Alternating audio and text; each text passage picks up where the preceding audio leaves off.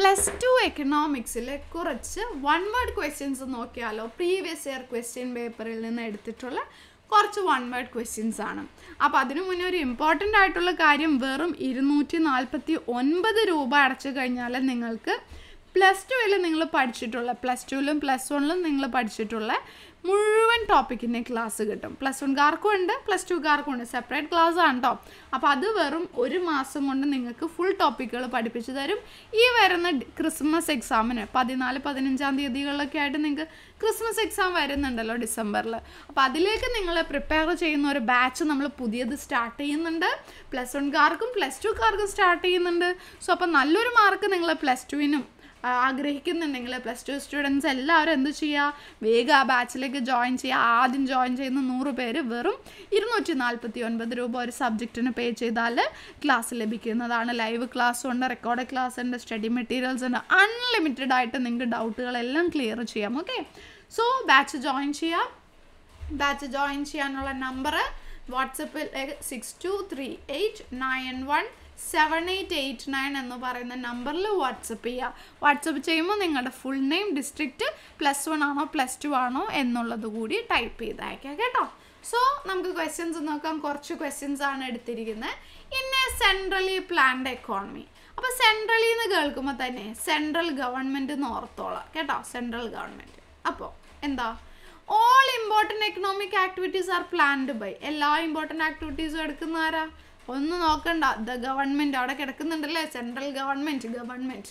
Okay, set government ആണ്. Then micro economic variable, അതായത് ചെറുത് ഏതാണ് ഇതിൽ? നാഷണൽ ഇൻകം, GDP, NDP ഇതെല്ലാം വലിയ വലിയ സംഭവങ്ങളല്ലേ. സോ ഇതിൽ ചെറുത് ഏതാ? ഇൻഡിവിജ്വൽ ഇൻകം, ഒരാളുടെ ഇൻകം ചെറുതല്ലേ. സോ അതാണ്. Then founding father of modern economics. Modern എക്കണോമിക്സിൻ്റെ founding father ആരാ? ക്വസ്റ്റ്യൻ വേണ്ട അല്ലേ, ആഡം സ്മിത്ത് ആണ്, നമുക്കറിയാം. Then general theory of employment, interest and money, അത് ആരുടേതാണ്? ജെയിം കീൻസിൻ്റെതാണ്. പക്ഷെ അതല്ല ചോദ്യം, ഏത് വർഷത്തിലാണ് അത് പബ്ലിഷ് ചെയ്തത്? 1936. Okay, then other things being same, ബാക്കിയെല്ലാം സെയിം ആണ്, വേറെ വ്യത്യാസമൊന്നുമില്ല. അങ്ങനെയാണെങ്കിൽ ഒരു സാധനത്തിൻ്റെ വില കുറഞ്ഞ ഡിമാൻഡിന് എന്ത് പറ്റും? സാധനത്തിൻ്റെ വില കുറഞ്ഞ് നമ്മൾ ഓടിപ്പോയി അത് വാങ്ങിക്കും അല്ലേ. Which means demand rises, demand increase ആകും. ദെൻ പെർഫെക്റ്റ് കോമ്പറ്റീഷനിൽ ഒരു ഫേമിൻ്റെ റവന്യൂ എന്താണ്? MR = AR ആണ്. പ്രൈസ് P = MR = AR = അത് തന്നെയാണ് അവരുടെ ഡിമാൻഡ് കർവും. ഇത്രയും കാര്യം നമ്മൾ അതിൽ നിന്ന് ഓർത്തിരിക്കണം കേട്ടോ. ഇനി നാഷണൽ ഇൻകം ഇൻ ഇന്ത്യ, ഇന്ത്യയിലെ നാഷണൽ ഇൻകമായിട്ട് കണക്കാക്കുന്നത് ഏതാണ്? ഒരു തവണ വന്ന ഇതിൽ വന്നിരിക്കുന്ന ചോദ്യമാണല്ലോ നമ്മൾ പറയുന്നത്, പ്രീവിയസ് ഇയറിൽ വന്ന ക്വസ്റ്റ്യൻസ് ആണ്, ക്വസ്റ്റ്യൻ പേപ്പറിലെ ക്വസ്റ്റ്യൻസാണ്. NNPFC 1 mark. കഴിഞ്ഞ തവണ ഇത് ചോദിച്ചപ്പോഴേ മിക്കവർക്കും ആൻസർ ചെയ്യാൻ പറ്റിയില്ല. അപ്പോൾ ഇനി അങ്ങനെ പറ്റരുത്, മീൻസ് അങ്ങനെ ഒരു അബദ്ധം പറ്റരുത്, ആൻസർ ചെയ്യണം. അപ്പോൾ NNPFC ഓർത്തിരിക്കുക. അതെ, ഇന്ത്യയിലെ ഫോറിൻ എക്സ്ചേഞ്ചിൻ്റെ കസ്റ്റോഡിയൻ ആരാ? വേറൊന്നും നോക്കണം അല്ലേ, RBI. ഇനി in A situation where market demand and market supply equal, ഇത് രണ്ടും ഈക്വൽ ആവുന്ന സിറ്റുവേഷൻ ഏതാ? ഇക്വിലിബ്രിയം. ദെൻ മൊണോപ്പൊളി മാർക്കറ്റിനെ നമുക്ക് പഠിക്കാനില്ല, നമ്മുടെ ഒഴിവാക്കിയിട്ടുള്ളതാണ് 6ാമത്തെ ചാപ്റ്റർ. ദെൻ ഗവൺമെൻറ് എക്സ്പെൻഡിച്ചർ കൂടുതലും, ഗവൺമെൻറ് ചെലവ് കൂടുതലും, റവന്യൂ കുറവാണെങ്കിൽ ആ ബഡ്ജറ്റിന് നമ്മൾ എന്തെന്ന് പറയും? Deficit budget. പിന്നെ 2 സെക്ടർ എക്കോണമിയിൽ നമ്മൾ പഠിച്ചിട്ടുണ്ട് AD = C bar + I bar + CY. Autonomous consumption ഇതിലേതാണ്? ശ്രദ്ധിക്കുക കേട്ടോ, C bar ആണ് ഓട്ടോണോമസ് കൺസംഷൻ. ഓരോന്ന് എന്താണെന്ന് പറഞ്ഞുതരാം.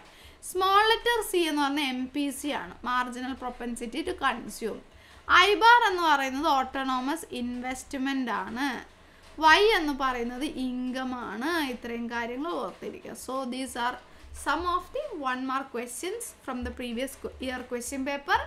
കഴിഞ്ഞ വർഷത്തെ ക്വസ്റ്റ്യൻ പേപ്പറിൽ കുറച്ച് 1 mark questions ആണ്, എളുപ്പമാണ്, നല്ല രീതിയിലൊന്ന് ശ്രദ്ധിക്കുക. സോ ഈ ക്വസ്റ്റ്യൻസ് നിങ്ങൾക്ക് മനസ്സിലായിട്ടുണ്ടാവുമെന്ന് വിചാരിക്കുന്നു. അതേപോലെ ബാക്കി ക്വസ്റ്റ്യൻസ് നമുക്ക് ആൻസർ ചെയ്യാം. അപ്പോൾ തൽക്കാലം ഇവിടെ വെച്ചിട്ട് നിർത്താണ്. ഇതേപോലെ നല്ല നല്ല ക്ലാസ്സുകൾ കിട്ടാൻ വേണ്ടിയിട്ട് നമ്മുടെ ചാനൽ സബ്സ്ക്രൈബ്